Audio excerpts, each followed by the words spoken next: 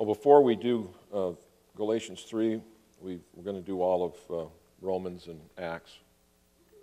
No. Yeah, I'm game. No, what I wanted to do is give you a 4-point summary of everything we've talked about thus far. Okay, so if you've got your notes and you want to write these down, they may be handy. Okay? So we're in the book of Galatians. We've covered the first 2 chapters. Here are the points.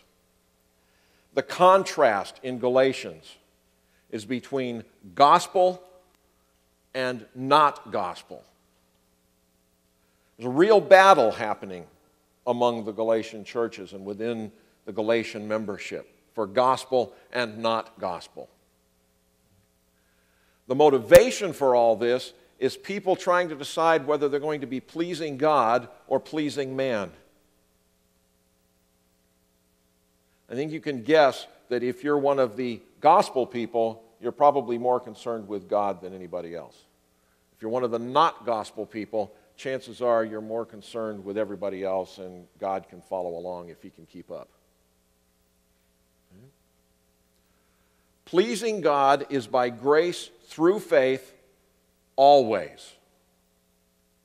That's the only possible way to please God is by grace through faith.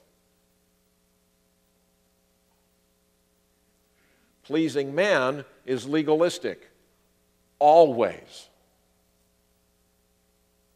Why is that?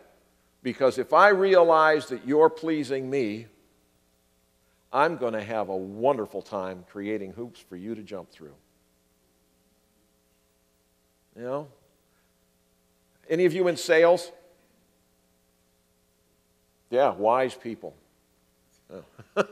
What happens in sales when you meet your quota? They say, thank you for about 20 seconds, and then they raise your quota. Right? And people can be successful in marketing and sales for 20 years. And in year 21, they miss their quota. And the company lovingly says, hey, sorry, you missed it. Out of here. That's legalism. Okay. Grace through faith is for God. Legalism is for humans. Okay? So that's a review of the first 2 chapters. And now we're going to go into chapter 3. But first, I got to get a prop.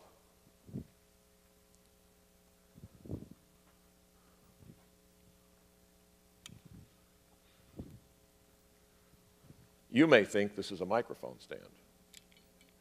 It is not. This looks like film. Remember film? It's not. And I got to do this and try not to mess myself up. Anybody recognize this? Fly paper, yeah. Yeah, this is lovely stuff.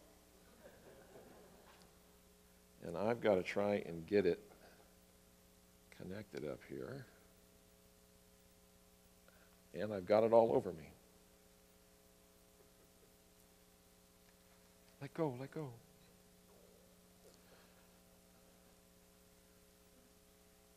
Shall we stand for the benediction? What is that all about? We'll get to that. But I want it to be hanging there so you can keep your eyes on it. Okay? I'll probably leave it there and use it again next week. And by then, it may be coated in things. And then potluck, right? That's what I'll be providing. All people will be blessed. How in the world are all people blessed through fly paper? Well, obviously they're not. If you've got your Bibles, go ahead and turn to Galatians 3. We'll be doing the first 14 verses, if I can get moving here. First, you foolish Galatians,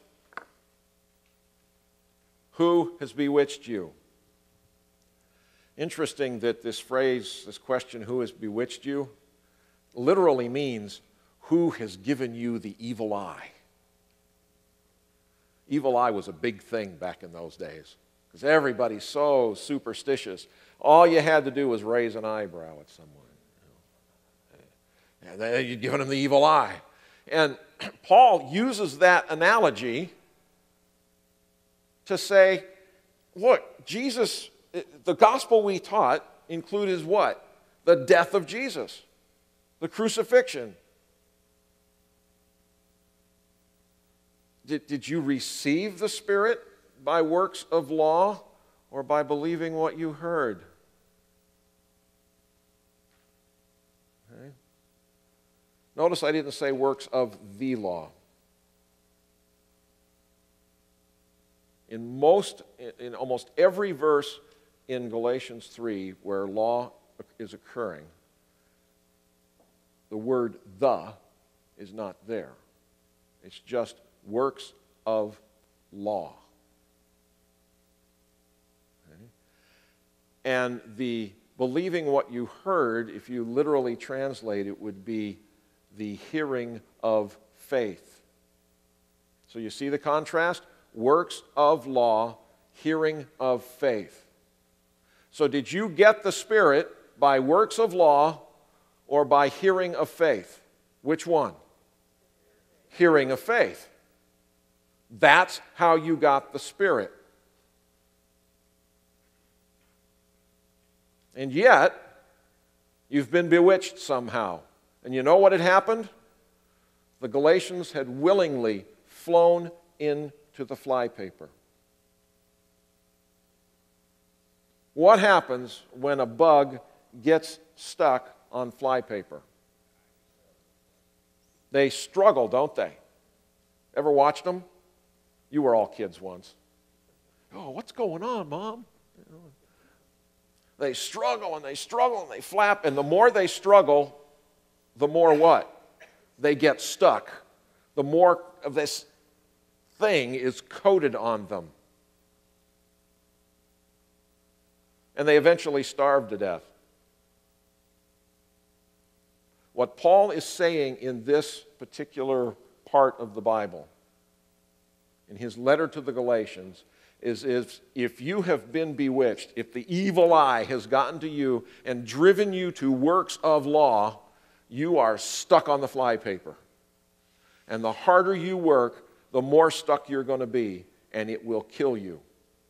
It may not cost you your salvation. You've already been saved. These are saints. But to be that confused and stuck in the law, as opposed to the hearing of faith where you're free in Jesus Christ, it's a terrible, terrible difference. And he's going to explain it 100 different ways, but always the same. Okay? So what he's asking the Galatians is, who conned you into walking into the flypaper as opposed to sticking with the revealed Word of God? What's the difference between flypaper and the Bible? They're both made out of paper. They're both strong. I mean, I've had this Bible for 30, 40 years, and the pages are still not torn. It's wonderfully strong paper. That's strong because there's some big bugs that get caught on there.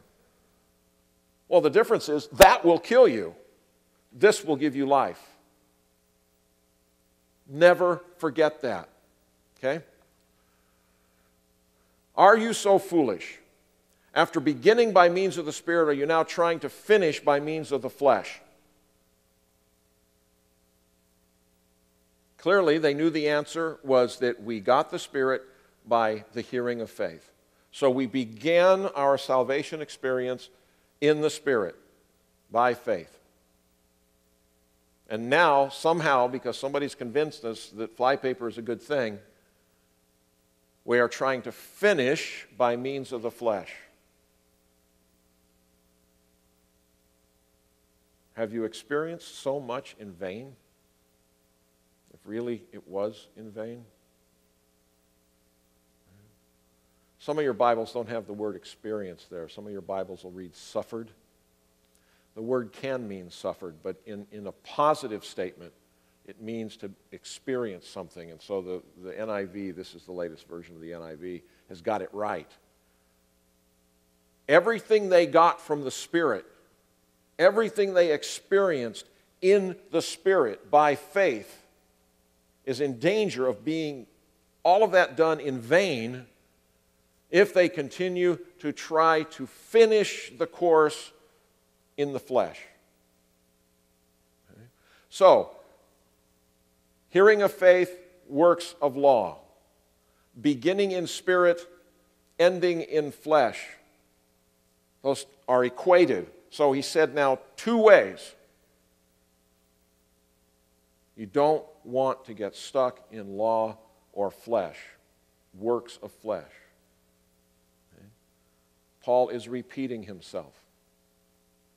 He's doing it on purpose. Remember, Paul is the Pharisee of Pharisees, the Jew of Jews. He's using Jewish-style argument here against Jewish-style problems. As we've studied before, people who have snuck in, come in under cover of something, have wormed their way into the hearts and minds of the Galatian people and have been coating them with flypaper for some amount of time. Paul has told them that they deserve to be eternally condemned. Later on, he's going to tell them that they should go ahead and finish the job. Here, he's just warning people that all of this wonderful start in the Spirit could be in vain if you don't come to your senses. So again, I ask, does God give you His Spirit and work miracles among you by works of law or by your hearing of faith? Another interesting contrast. If this were a class instead of a Sunday sermon, we'd probably spend 3 weeks on this passage. I looked up just a few of the key words in here. I've got 30 pages of notes on this passage alone. It's so rich. The use of the words, the play on words is incredible. He's got worked miracles and works of law. And we would look at that and say, well, it's kind of the same thing. No, it's not. The two words are different. The works of the law are, remember we talked about in Thessalonians, the works of faith, the stuff you do with your hands, as opposed to the labor of love, which is how you expend yourself. It's an internal thing. This is, you're doing with your hands. You're trying to finish your salvation with your hands. As opposed to work miracles, this is the Holy Spirit's work in its entirety. It's an enabling, and then the word for miracles is the word from where we get dynamite. It's a form of that dunamis word. And it has to do with work realized, completed. And it's a miracle. I mean, things have been happening there as a result of the working of the Holy Spirit. And when the Holy Spirit is working, the Holy Spirit enables us and completes in us what He starts. All right? Philippians 1. I'm confident that He who began a good work in you will bring it to completion. That's what he's saying here. You have a choice. Flypaper or allowing the Holy Spirit to do His work. You know the coolest thing about the Holy Spirit is that flypaper has no impact on the Holy Spirit. When you've come to Jesus by faith and received eternal life, you have the indwelling Holy Spirit. When you wander, and all of us do, inevitably, all of us do at some point, wander over and get ourselves involved in the flypaper. The Holy Spirit goes with us. And we sit there struggling and getting coated in this stuff, and pretty soon we're just all bound up in it. And the Holy Spirit is saying, Richard, let me fix this. Let me work a miracle. Let me complete my power in you. And if I say yes, this stuff just falls away like it was never there. But I have to take my eyes off of myself in order to realize it. Remember, see the contrast at the beginning? If I'm trying to please God, I'm not really trying to please God, I'm just responding to God. That's what pleases Him. It's by grace through faith. But if I'm trying to please men, it is always legalistic. The rules are always changing. The bar is always raised. I can never do enough. And Paul is painting this picture on purpose so that the Galatians will see this contrast. And he's saying to them, let the Spirit continue to do in you what He started in you.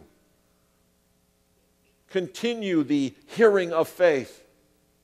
Don't get stuck in the works of the flesh, the works of the law. I mean, this is radical stuff. For a Jew to imagine that flesh, always seen in Greek as a bad thing, sarx, the flesh. We have sin dwelling in our flesh. To equate the flesh with the law is unthinkable. Because for a good Jew, I use the law to subdue the flesh. And Paul is saying, no, you don't. If you use the law to subdue the flesh, what you have done is wrap yourself in flypaper and wonder why you're starving to death. Okay? So also, Abraham believed God, and it was credited to him as righteousness. Believed, again, it's that whole hearing with faith thing. Credited, it was applied to him, even though he didn't do it. And righteousness, a terribly rich word. Probably the easiest way to describe it is that to be righteous, or to have righteousness, is to be completely compliant with the will of a superior. To meet that superior's expectations. So if God credits someone with righteousness, then God has told that person, you measure up. You are in correct relationship with me. You can never get there by the works of the law, the works of your hands, the works of the flesh. You just can't do it. It is only achieved in relationship with Jesus Christ. So never let somebody tell you, righteousness just means right doing. And if you're going to do things, then you'd better be doing the law. That's exactly what the Judaizers were doing to the Galatian believers. They were hammering them and hammering them and hammering them. And as we'll see in a little bit, it was actually a racist approach that they were taking. We'll get to that. So where did Paul get this quotation? It was credited to Abraham as righteousness. We got it in Genesis chapter 15. Abraham believed the Lord, and he credited it to him as righteousness. Fascinating place where this little vignette is taken from. In the previous chapter, Abraham has defeated the 5 kings who stole Lot and all, the people of Sodom and Gomorrah, has come back, met Melchizedek and all of that. In this chapter, it begins with God setting up, and we've talked about this before, setting up the covenant with Abraham whereby he promised them the land of Israel forever and ever. And God sets up this covenant as a covenant with himself. Abraham had no part in it. He was just the recipient, the beneficiary. And so when God told him this, Abraham believed the Lord and credited it to him as righteousness. Okay? And then the very next chapter is what? Hagar and Ishmael. One of Abraham's many forays into the flypaper. Right? We talk about Abraham being this great man of faith. And he was smacking face first into the wall all the time. And yet, he believed God. He heard with faith. Even if he couldn't always do it in his flesh every time, just like us, he still heard with faith. And God said, you're mine. You're my man. You're my woman. I declare you to be righteous. So understand then, really get this, right? Paul is waving a flag. Right here, right here. Those who have faith are children of Abraham.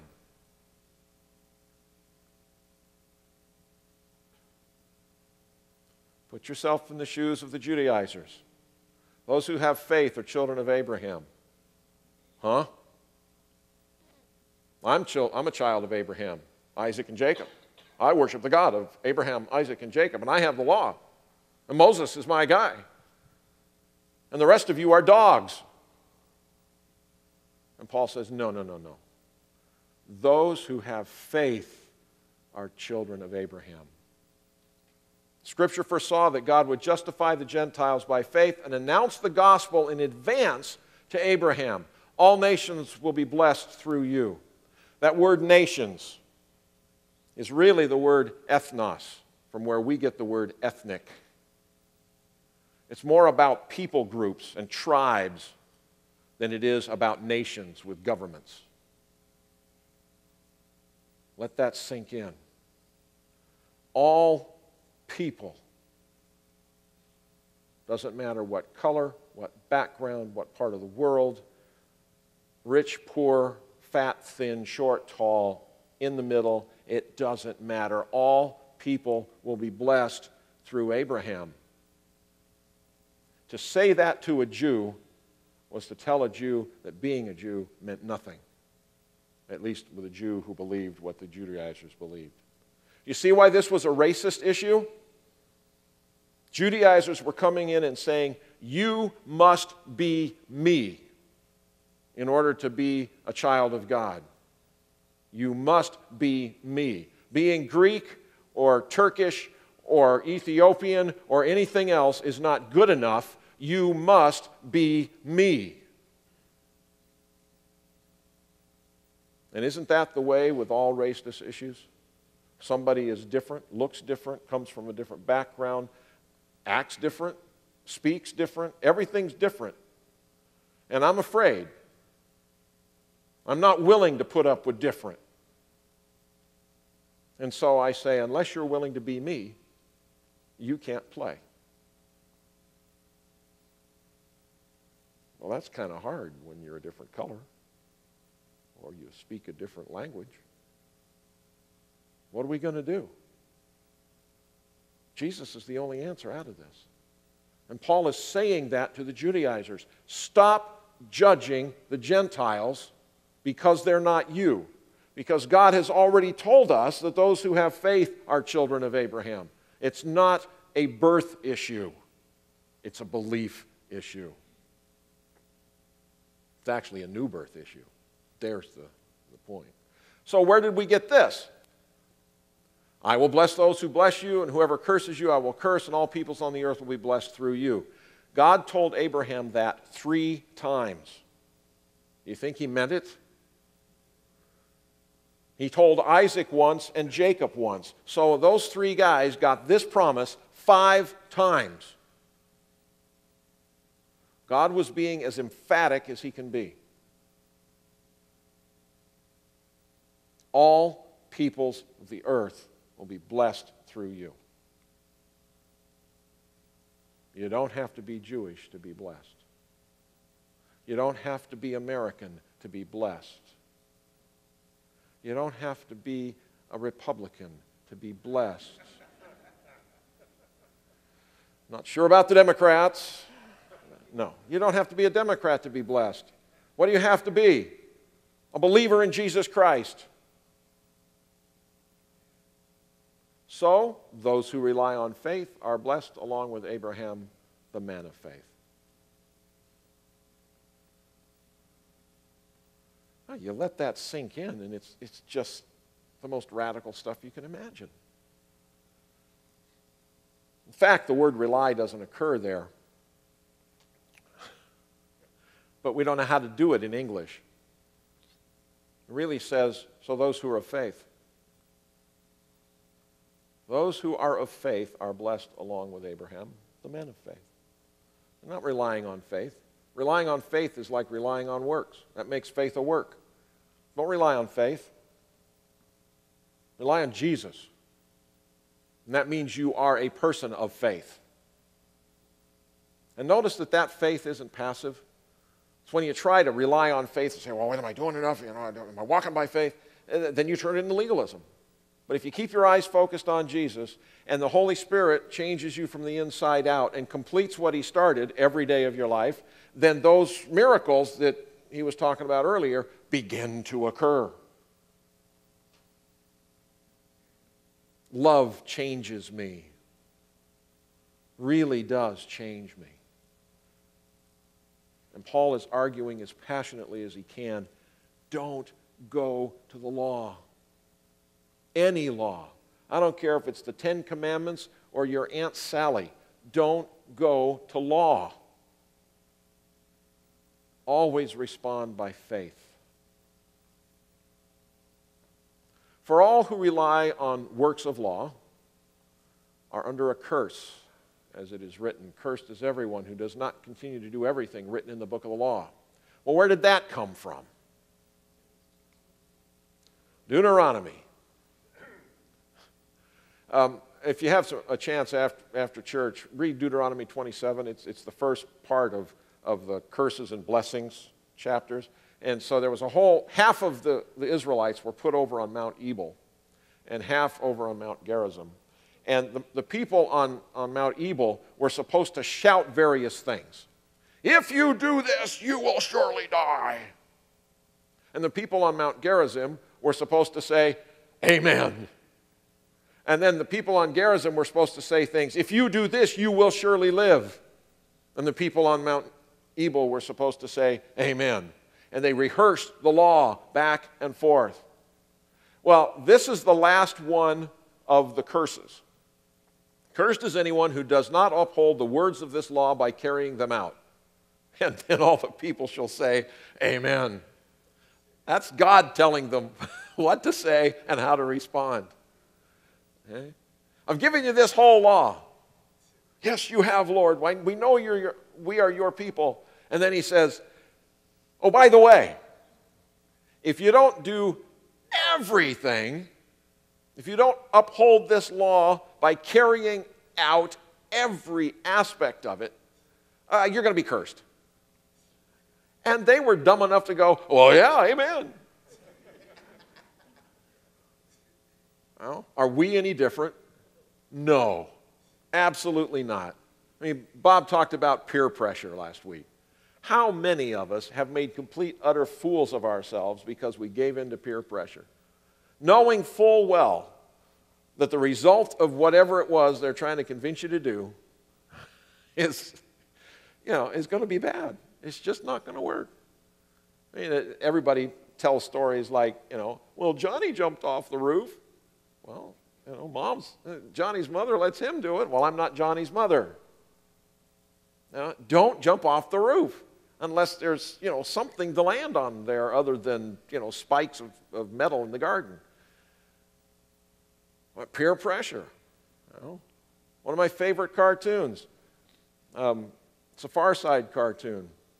And it shows a bunch of laboratory people in the white coats, scientists, and all of them have one eye right in the center of their head. And there's a guy standing there who's got a normal head. And the other people are going, well, come on. Laboratory peer pressure.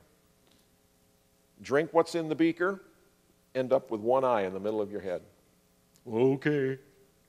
We fall for this all the time. And God was just warning the people. If you don't keep everything, you're going to be cursed.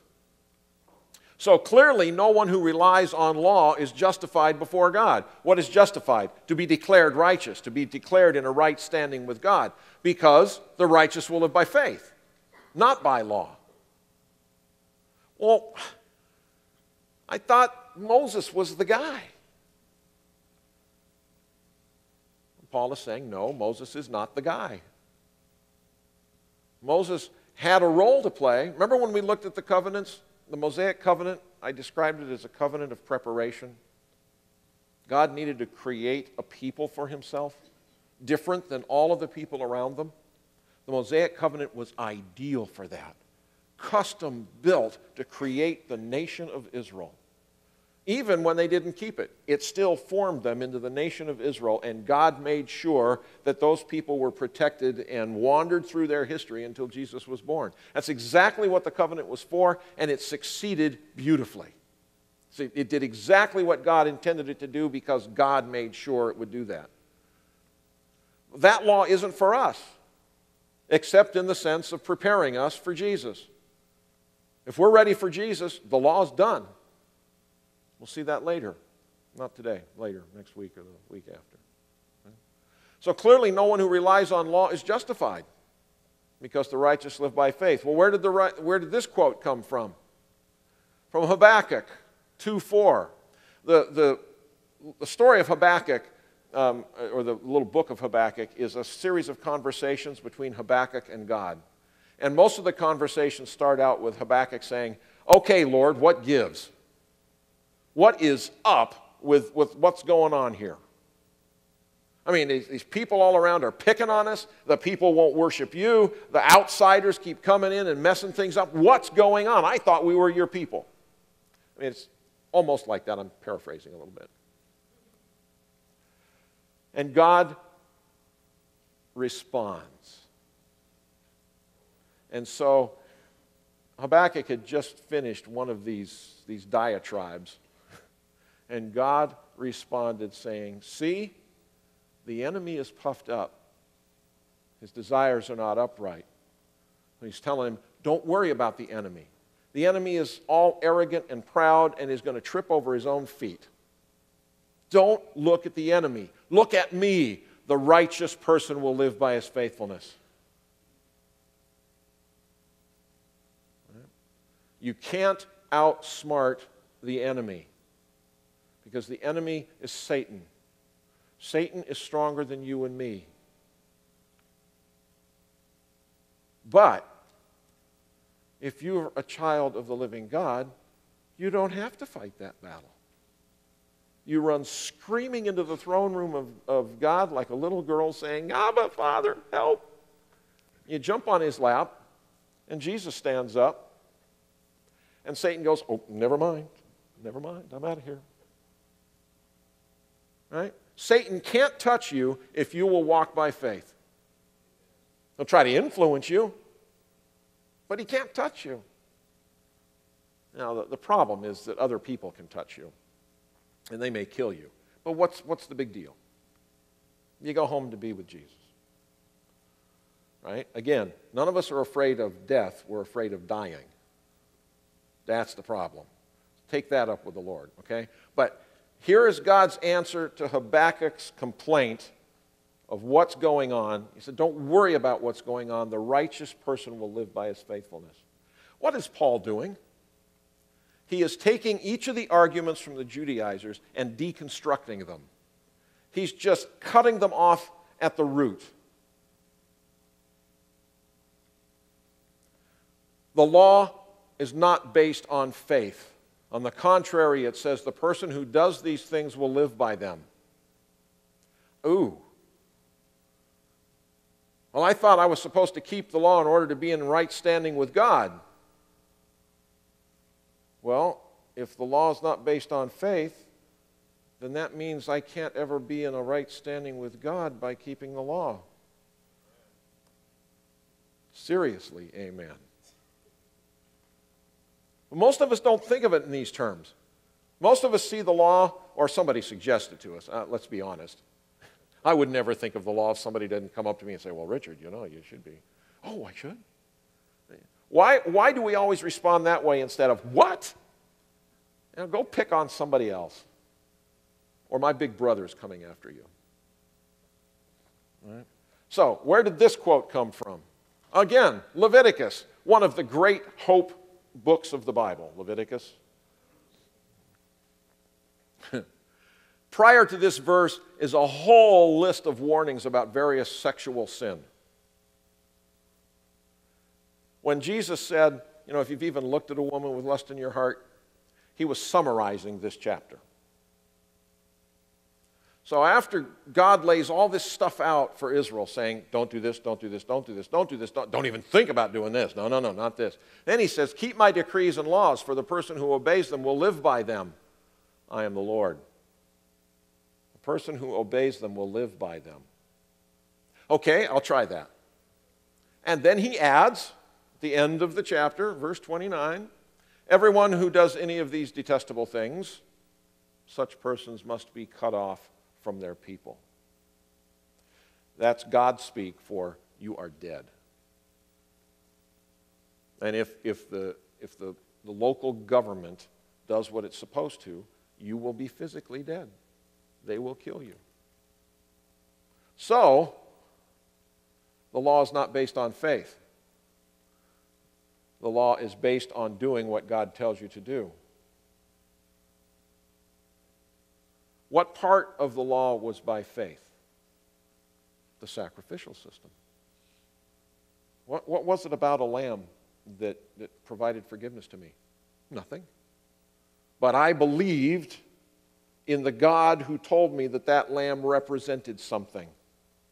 And therefore, based on my faith, God forgave me. Now, it couldn't be permanent because the blood of bulls and goats doesn't take away sin. But at that moment, I could walk by faith, and God said, you are mine. You are my child. So now when people say, well, it's only the ceremonial part of the law that's been done away with, and then they take you back to the 10 and all the things that go along with the 10, all you've got is obey and live, disobey and die, and you have no means of getting forgiveness. None. Don't go to a partial law. It's the worst of all. Okay? I've got to hustle.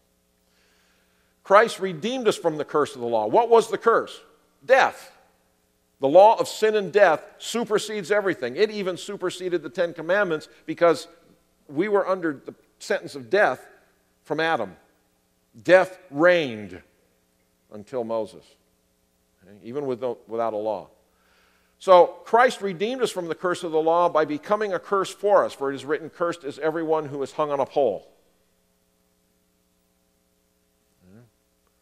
If someone is guilty of a capital offense, is put to death, and their body is exposed on a pole, you must not leave the body hanging on the pole overnight.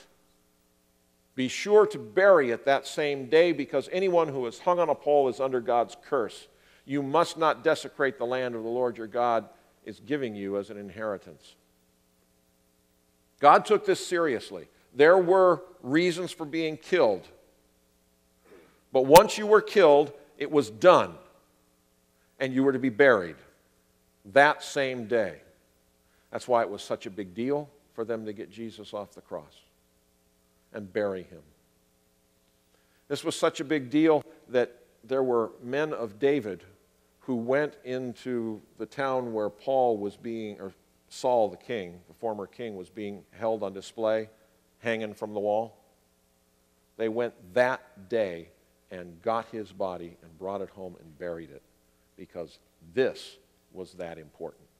As bad as Saul was, he didn't deserve this kind of curse. And so they went and fought their way through, got the body, brought it home, and buried him. Jesus hung on that tree. He redeemed us. He took the curse for us. Why? In order that the blessing given to Abraham might come to the Gentiles, ethnos, all peoples, through Christ Jesus, so that by faith we might receive the promise of the Spirit. The Judaizers had come in and said, no. You've got to be circumcised and you've got to keep the law.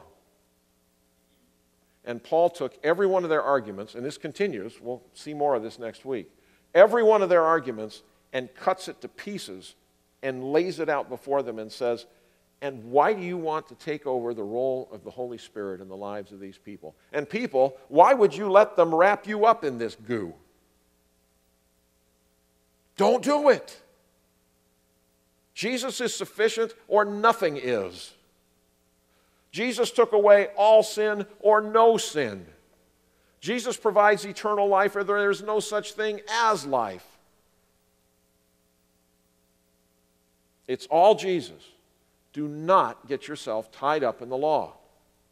Okay, so talked about a lot of things. I could talk about a lot more. Let me give you a few points to write down so you see what it was we were talking about today. The only way to begin salvation is in the Spirit, by grace through faith. It's the only way to begin. The only way to end salvation is in the Spirit, by grace through faith. Okay? It's by grace through faith from first to last. Has everybody written that down who wants to? The Abrahamic, not the Mosaic covenant, is our touchstone. Did you notice that? Paul uses the law to destroy the arguments of the legalists, but his strongest argument is to keep pointing people back to Abraham. All peoples of the earth will be blessed through you. Has nothing to do with law, it has everything to do with faith. All who respond by faith are children of Abraham and children of God. You cannot be a proper child of Abraham or a child of God by law. You cannot. Don't even try. And I know that's hard for some of you. It's hard for me still. I've been out of that for 20-some years now. And I still catch myself. Remember I told you last time? There are days I get up a legalist. In fact, every day would be that if I didn't stop and say, it's your day, Lord. It's your power. It's your Spirit. Even in the most mundane stuff, it's all of Jesus and none of me. That's how you become a child of Abraham, a true Jew, if you will. You don't do it by law. There is law, and that law has a curse. Jesus redeemed us from that curse. How did he do that? By becoming the curse. He died so that I didn't have to. And more than that, he died so that I could live because he was raised from the dead. That's why this is about gospel and not gospel. Abraham's blessing is for Gentiles. Gentiles being all people other than Jews. And surprise, surprise, it's for the Jews too. Because Abraham is the father of the Jews. So ethnically, the Jews had a big advantage, right? You read Romans 9 and 10, you find out all this cool stuff that the Jews got to do and to accomplish for God. Actually, that God accomplished through them for the rest of us. And what they were supposed to do was say, thank you, Lord. Hey, Gentiles, do you realize there's this Messiah coming? And when Jesus got here, they could have said, Jesus is the Messiah. But instead, they wanted to close it up and hold it and be racist. Everything for the Jews and nothing for the Gentiles. But Abraham's blessing is for all peoples. Why? So that all can receive the Spirit. So that all can receive the Spirit. You see why it is so serious to answer the question, how shall we live? How are we blessed? From where did the blessing come? From whom did that blessing come? How do I hold on to that blessing? How does that blessing hold on to me? Whenever you find yourself walking toward the flypaper of the law, of the flesh, of the works of your hands, listen to the Spirit screaming in your head, don't go there. You will be sorry. I'll go right there with you, and I can free you from that if you'll let me. But let's not go over there anymore. Let's walk by faith. The hearing of faith versus the works of law. Faith wins every time. Let's pray. Lord God, this short passage is just so rich. We can't even scratch the surface of it, and yet just reading it just pondering it a little bit is enough to change our lives. Only your word can do that. Only your Spirit can make that real in us. And we thank you for it. And we thank you that you scream at us and try to turn us in all of the things that you do to prevent us from walking over to the flypaper of the law. And then you're gracious enough to clean off the muck and bring us back anyway. We don't deserve that, but you do it, and you do it every time, and you'll do it forever. And we praise you for it in Jesus' name.